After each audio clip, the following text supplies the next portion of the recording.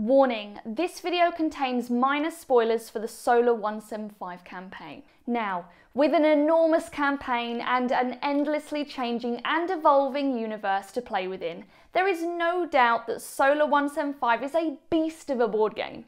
This video is aimed to give you a little history into the design of this heavy Euro legacy game, and for you to learn more about the decisions and work that went into its creation. It is not going to teach you all the rules of the game, but is instead more focused on the decisions that went into building the gameplay, world and components, and ultimately to give you a feel for everything that makes Solar 175 what it is.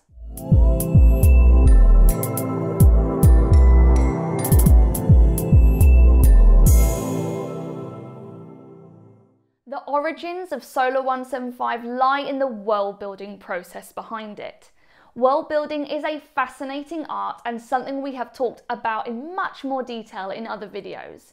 But essentially, it is a technique creators use to create vast fictional universes within which to set their narratives. We have been avid world builders for a long time now, and the idea behind Solar 175 was to create a game within one of our worlds, to build the underlying universe and then create a gaming system where the players themselves could generate the narratives of this universe. Early on, we decided to create a game set within a futuristic sci-fi universe, heavily inspired by the wonderful MaddAddam trilogy by Margaret Atwood, along with many other great sci-fi writers who feature in several little Easter eggs within the game. We started to play with the concept of a world where corporations have started to supplant national governments as the prime possessors of power. In addition to this, we began to think about what the world will look like as we start to settle the solar system. With Elon Musk's SpaceX claiming to be able to land humans on Mars as soon as 2026, this has a definite, not too distant future feel about it. We set the game in a world where the solar system was in the final stages of settlement. The inner planets are beginning to be terraformed, and some humans are enjoying the vast wealth and resources the solar system has to offer. There are many games and stories set in futures where we have settled vast swathes of the galaxy, worlds where we visit new planets and meet strange aliens on a daily basis. But for this game, we wanted something a little earlier and closer to current reality.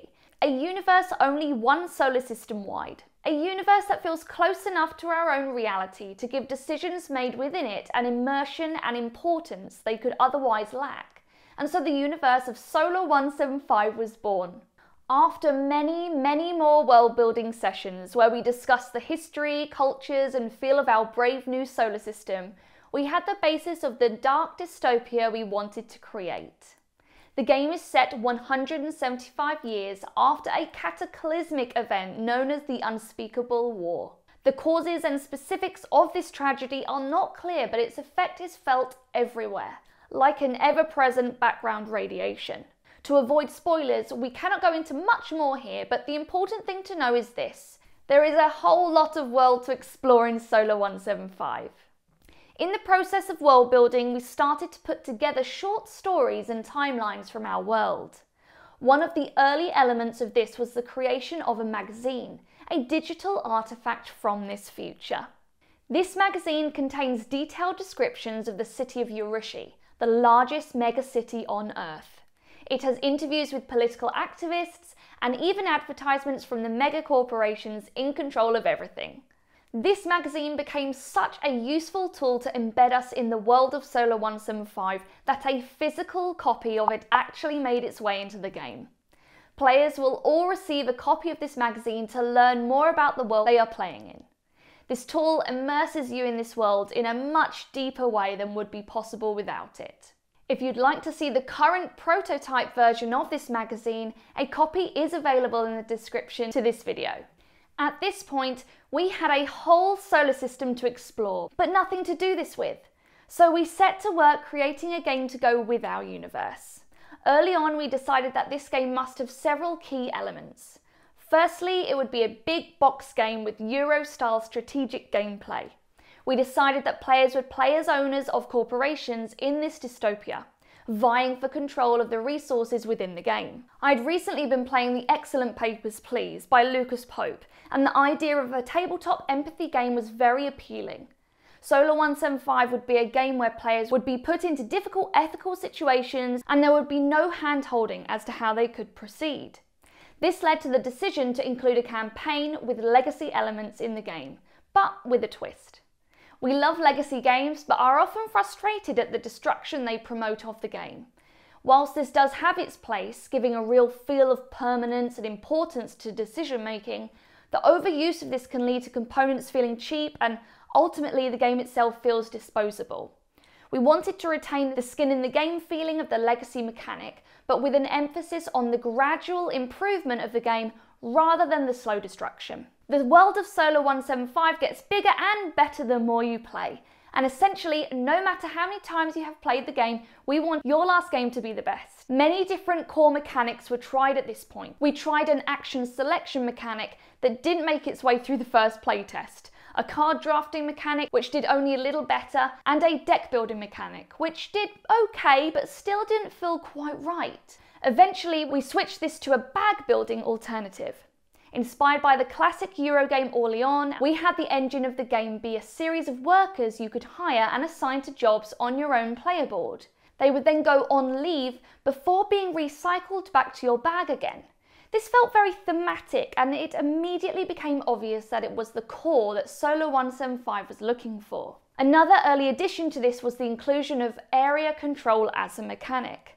Inspired by the classic El Grande, we split the solar system up into 6 different zones, and each of these could be controlled by different players for victory points at the end of the campaign. This had a very thematic feel and contrasted nicely with the bag building. Bag building is a deep strategic mechanic where you grow in power over the game, but it sometimes lacks in player interaction.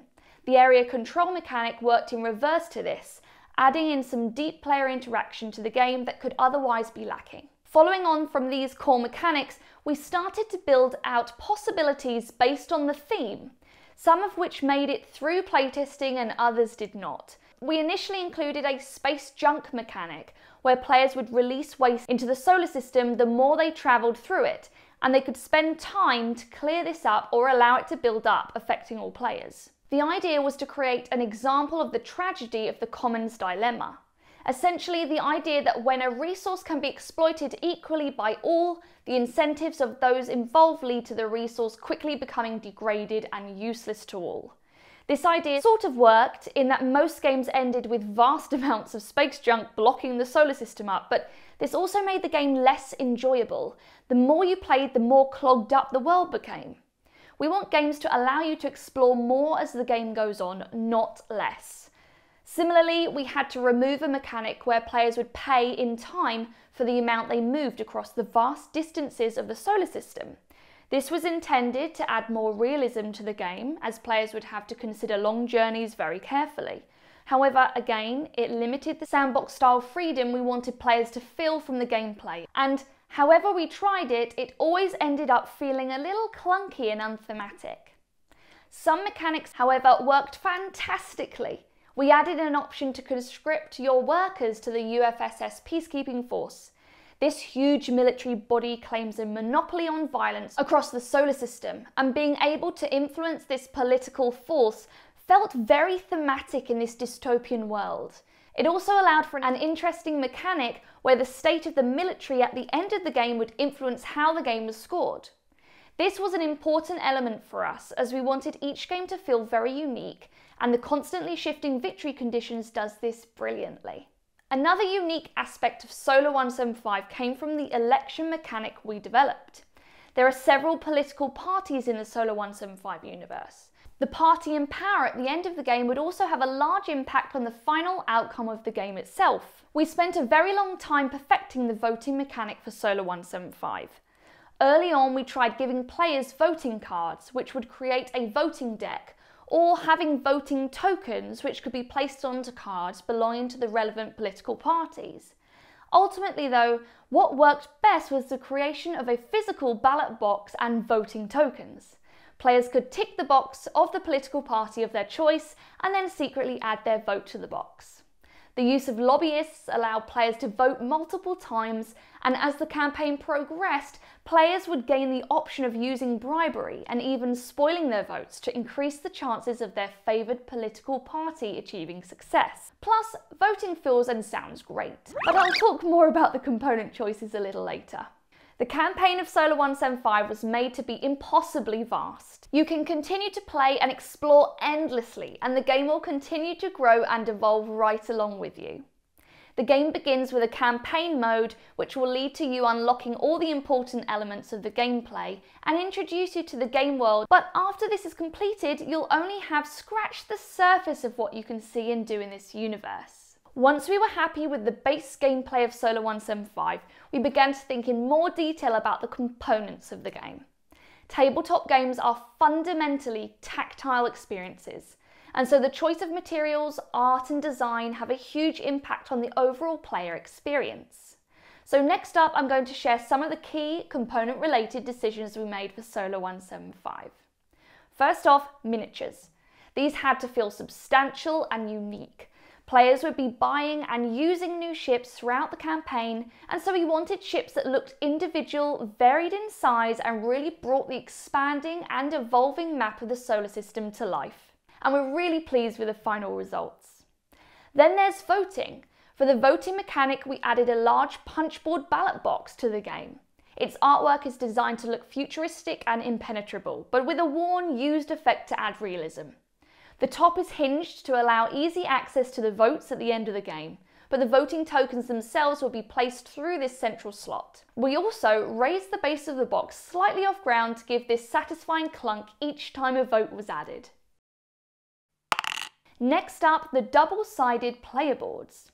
We invested a lot of time in creating these. Being central to the action mechanic of the bag building, players would spend a good amount of time focused on their individual boards, and so we wanted their workers and cubes to slot satisfyingly into this command center. The reverse side of the board also contains some of the key legacy elements of the game. For example, where players will record their victories and even win permanent awards. Next is the biodome bases. The Hensler biodomes players can build throughout the game are these colourful translucent domes.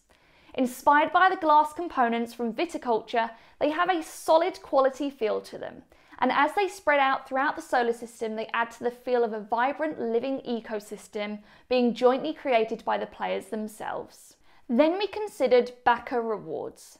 For the Kickstarter Deluxe edition of the game, we wanted to upgrade some components to reward people who made the game a reality. To do this, we thought that a rough sci-fi gunmetal would work best. We developed a series of tokens to enhance the game, from a metal megastructure token to represent the giant space infrastructure project players could use within the game, to an upgraded double-sided election token which would help denote the current political power in the solar system. We also put together an enamel pin emblazoned with the UFSS logo.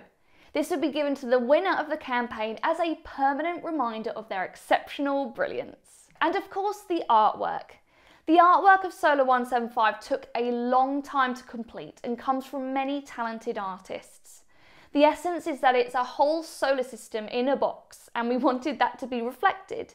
The magazine, for example, is designed to feel like a real artifact from a dystopian future. There are images that approach photorealism intertwined with evocative artwork designed to embed you in a deep, immersive experience. As you've probably guessed, this is a big game, and so the artwork needed to have a similar epic feel and convey the true nature of the world behind the game. These images from the very talented Adam Beachy are a great example of the artwork reflecting the dark dystopian reality of Solar 175. Lastly, narratives. As the campaign progresses, the solar system you play within will develop and evolve in a unique way, depending on the choices you make within each game. This will correspond with detailed narratives and short stories where you'll meet interesting characters and learn more about the world around you. It is hard to describe the power of these narratives, and so I think the best option would be to provide you with just one example from the countless narratives included in the game.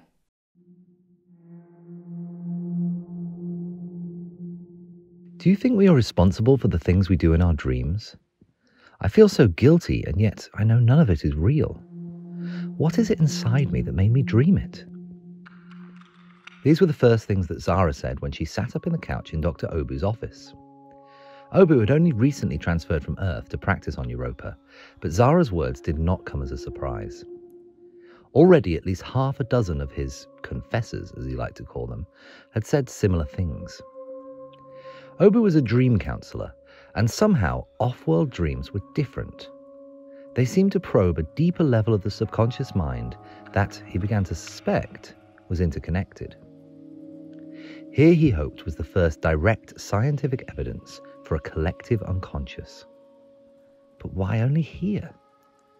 What was it about the separation from Earth, the disrupted sleep, the low-G environment, that had opened the doors to this hitherto hidden realm?